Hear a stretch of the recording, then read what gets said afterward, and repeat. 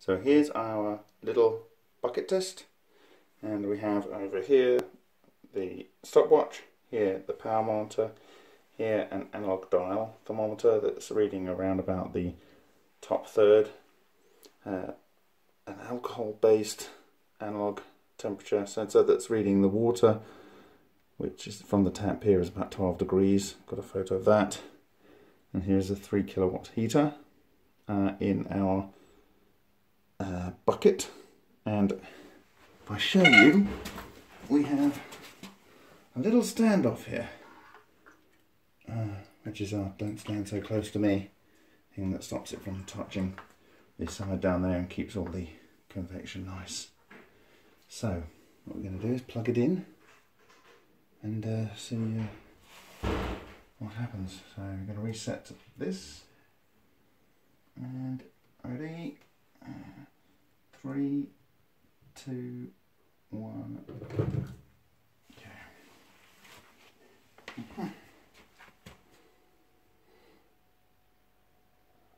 What you might notice is that the thermometer over here only reads down to about 10 degrees C.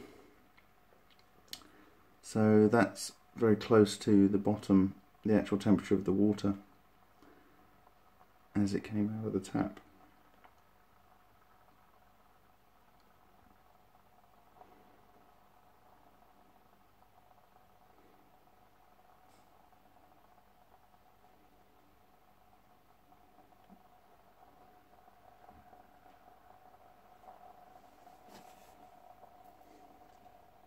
You can actually quite clearly see that the heating element is just in the sort of curved part. I'm just going to go and show you that. So you go here, you can see where the heating element is actually doing the heating, which is in the loop there,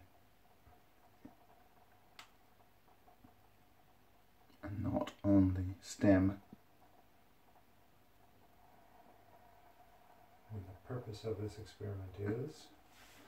Well, this is to see how long it takes to heat this bucket of water to 60 degrees, so that we have kind of like a very, very rough baseline before we do something much more accurate, compared to sparging steam from the Aura reactor into the same bucket with the same 16 litres of water that it has in it.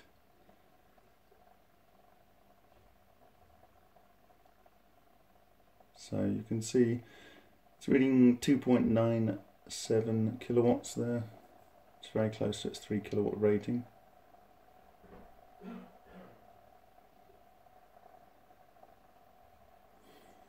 Actually see a bit of rise actually already on the oh yes, big fat dial. Let's focus on that. We're at 18 C now. And I'm just looking at the alcohol, and that's reading at about 15, 16 C in the lower part of the vessel. That goes to show how much it's important to be mixing it. So when it gets a little bit further up, we can give that a stir. So perhaps we have some spatulas in the drawer, we can give it a good stir with.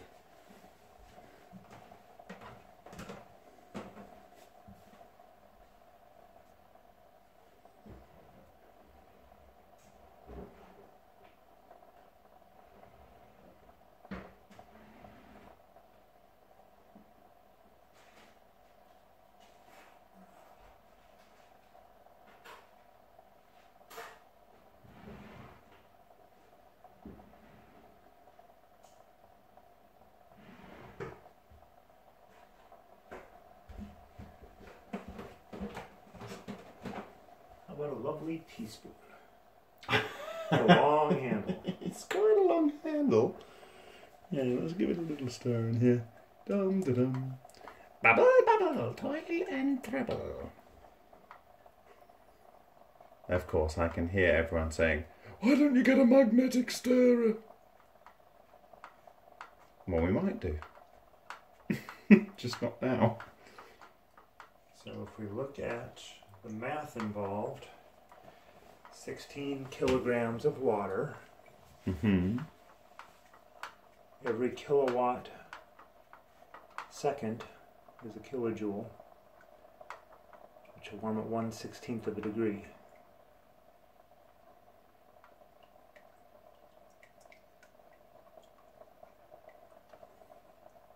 So every 16 seconds, no, we're at 3 kilowatts.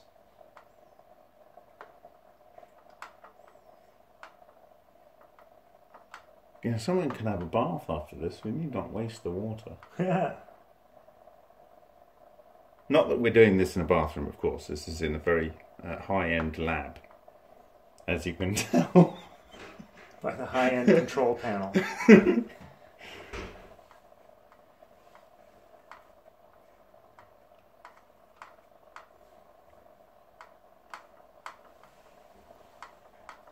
We are about 22 C. We warmed up 10 degrees C in 5 minutes. And the stirring is really happening because we're getting a similar reading on the alcohol. Now, we're going to lose... Should we grab another alcohol thermometer just to do sample points? Because we haven't got a... Because of our foam, we can't read between about 30 degrees and 55 degrees. You have to slide it up a little bit. Yeah. Well, no, then its buoyancy is wrong. Oh. So I'm gonna go and get an extra thermometer. I'll let Ryan take over the stirring responsibility.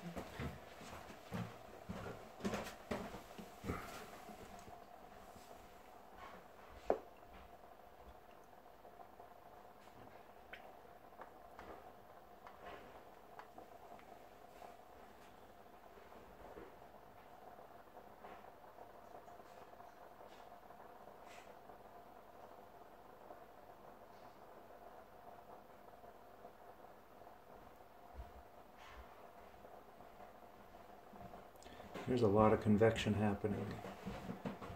It's stirring itself pretty well. You let nature take over. Convection's a beautiful thing at the right time. Mm-hmm. So I'm going to take this other thermometer which I have here and drop this in here for spot checking. What do we see?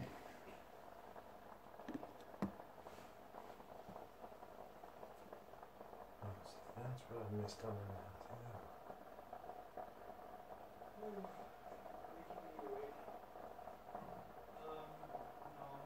So I'm going to do some spot checking here, like so. Right at the top here, above our heater, we're seeing, oh, I don't know, That's what I was missing. 32, 33 degrees C, and down here where the other thermometer is, we are seeing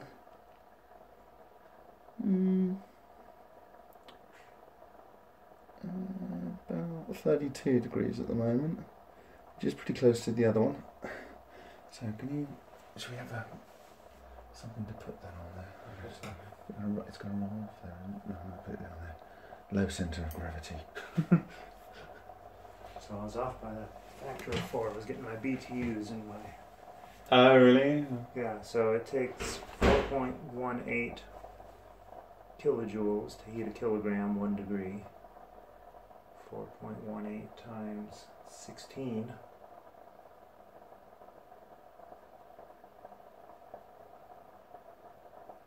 About 65 kilojoules to heat that bucket 1 degree.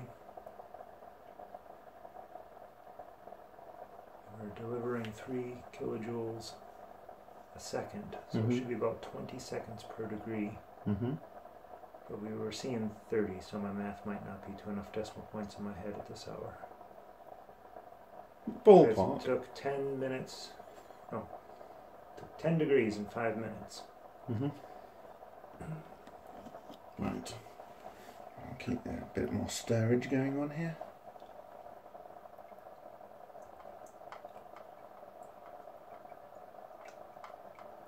Now we're 35 in 8.5 minutes, so the rate is higher than it appeared last time I commented on it.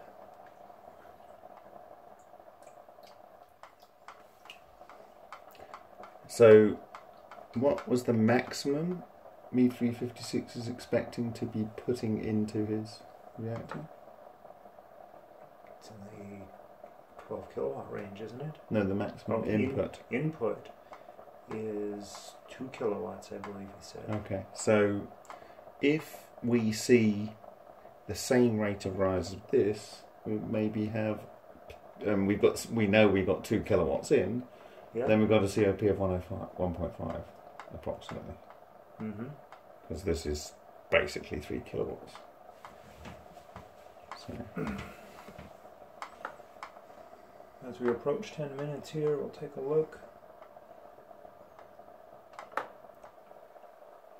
Okay. There. So on the big fat dial, it's looking at around about, what's that? 36, 37 nearly. And on here, I can't see, it's off the scale. Oh, no, it's 37 degrees. There you go. That's the value of stirring. Yeah. Where's our spot checker? So we're right on target.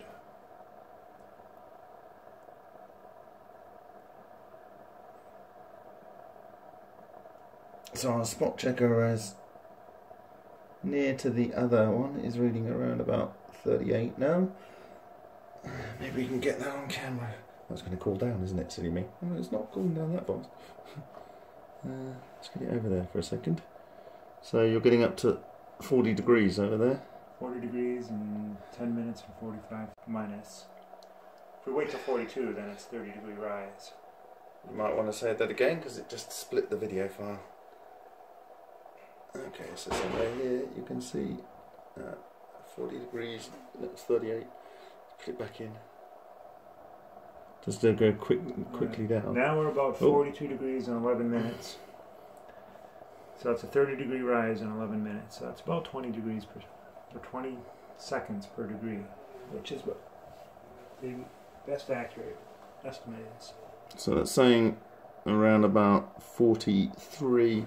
And on here, if I can get it quick enough, we're going to do it. Oh, where is it? Oh no, I'm all in the wrong place. It's cooled down already. Too close. Let's try do that again. Good news is Alan will be able to make lots of tea. Yeah. I don't think we're going to let it go to 100. No. So let's try this. I've got to try and do this quicker because it cools down pretty quick. Do you have another US converter? Ready. Oh, and tap. What have we got? 43, 40. And we got something around about that. So that's our spot check. Ooh, wink.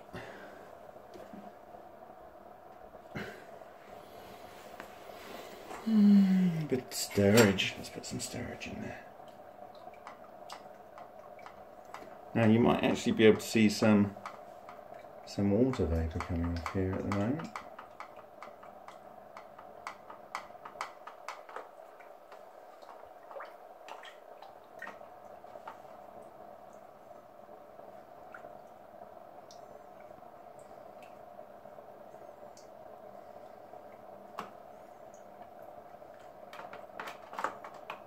Yeah, a little bit too vigorous with my stirring there.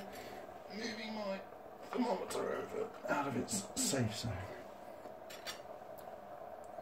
Got it supported over there by this piece of wire that stops the thermometer travelling towards the heater element. So it's not like sitting on the heater element.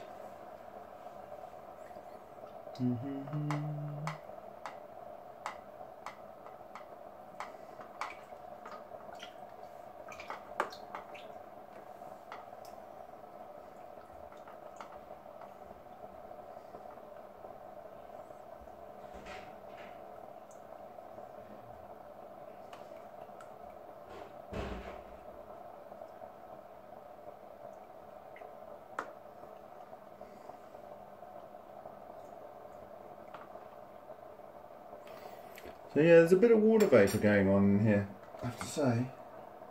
I'll fix that a little bit stronger there. This is not moving. Aim want to move very far.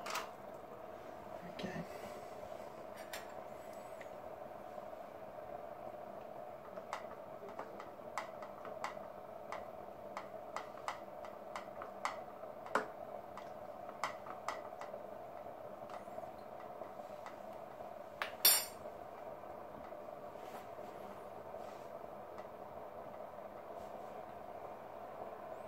So we're approaching 50 degrees here, in about 14.5 minutes.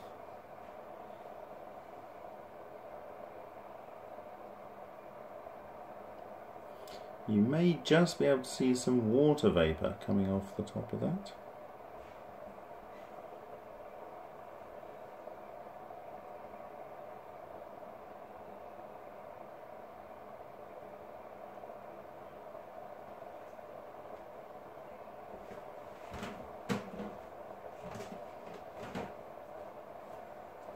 The water vapor may be a very important part of this test. Because that's actually cooling it down. That's a lot of heat loss.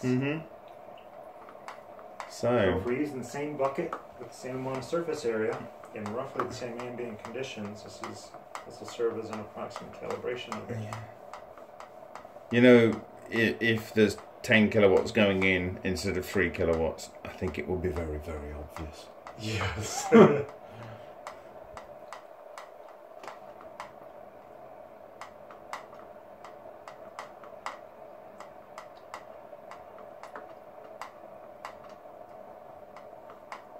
Soon we should start seeing the water temperature coming above the 55 degree mark on the laboratory alcohol-based thermometer.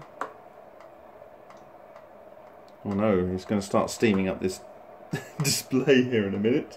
Something to think about.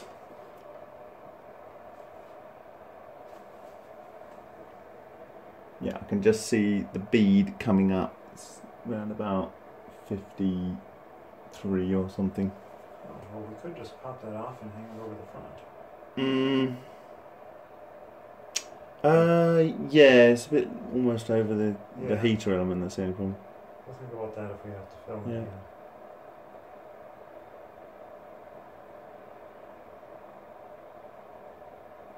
We're up to 55. We are up to 55, we're nearly at our target 60 degrees centigrade. Let's go to 62, so it's a 50 degree rise. Very good. Makes the math easy. Very good. One of us is thinking. I think it's the chocolate. You had the other bit, didn't you? I only ate half of it. Oh. That makes me feel bad now because I ate a whole piece. That's okay, you gotta drive.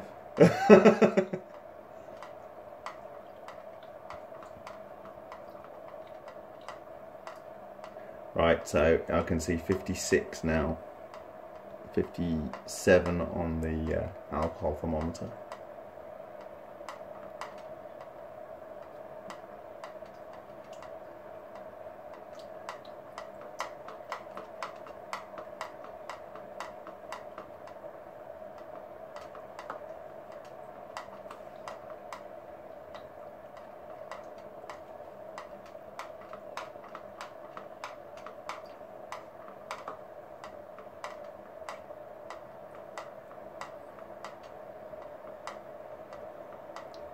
Nearly 60. Starting to steam up on the alcohol thermometer now. 58, 59 on the alcohol. Yeah, 58 on the dial. It's actually now quite warm to put my finger in there. Yeah, it's a good temperature to keep to.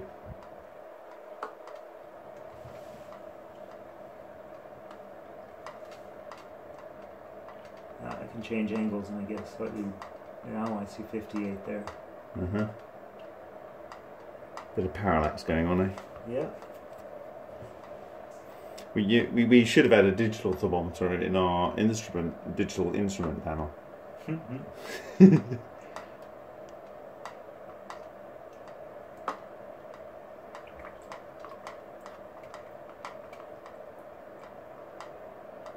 Well, the alcohol thermometer's reading over 60 now.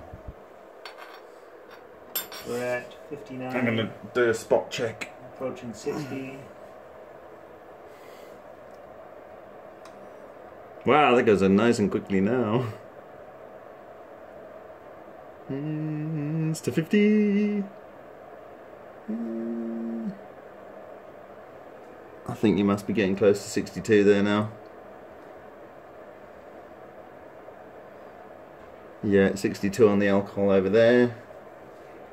This one's lagging a degree behind, I think. Okay, and it's 61 and a bit. Yeah, 62. Okay, alright, so there we are. Okay.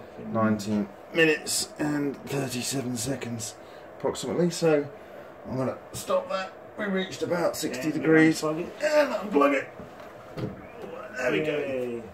Mission accomplished. Ta-da! There we go. Bucket is still intact. You can see some water vapour there. It's all something to bear in mind. Plenty of bubble, even bubbles on the side. So there's bubbles being sort of bubbles everywhere. And there we go. So it's actually It's ending up here at 64 so far. mm-hmm. The alcohol looks. Can we read the alcohol there? 62 over there. So it's a little bit warmer. There's some stratification going on since I stopped stirring. Yeah. Let's give it a stir. La-da-dee, da-da-dee. These are all little practicalities of a live test. It's good to practice. Very simple principles, tricky to get right in the real world. Okay. It's down to 63. Yeah. Dropped a bit. The other one's probably up a degree now. It is up a degree. Okay, alright, good.